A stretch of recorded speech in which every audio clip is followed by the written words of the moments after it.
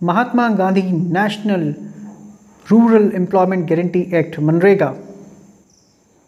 It is an employment scheme that was launched in 2005 to provide social security by guaranteeing a minimum of 100 days paid work per year to all the families whose adult members opt for unskilled labor intensive work. And this act provides right to work to people, especially in rural areas.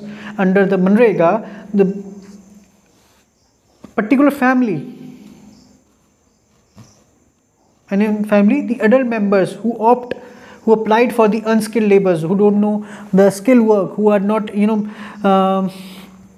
aware or educated, or they don't know any specialized work, so they comes under unskilled labor. So they'll get at least 100 days paid work in rural India. Pradhan Mantri Kaushal Vikas Yojana, that is PMKVY, launched in 2015, has an object of enabling a large number of Indian youth to take up industry relevant skill training that will help them in securing a better livelihood. Startup India scheme, launched in 2016, aims at developing an ecosystem that promotes and nurtures entrepreneurship across the country. Business does not mean you have a turnover of 150 crore. Business means business. There are small businesses also, medium scale businesses, and the large flourishing businesses.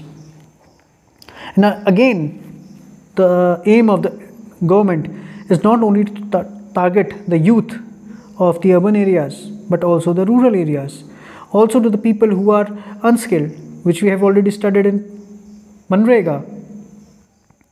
So the schemes like Startup India, which launched in 2016, and Pradhan Mantri Kaushal Vikas Yojana, in which the present requirement of the company or the industry, what they are looking, in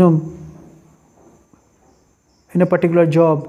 So that's all basic things are included in this scheme, that is Pradhan Mantri Kaushal Vikas Yojana, which enable large number of Indian youth to take up industry relevant skill training that will help them in securing a better livelihood.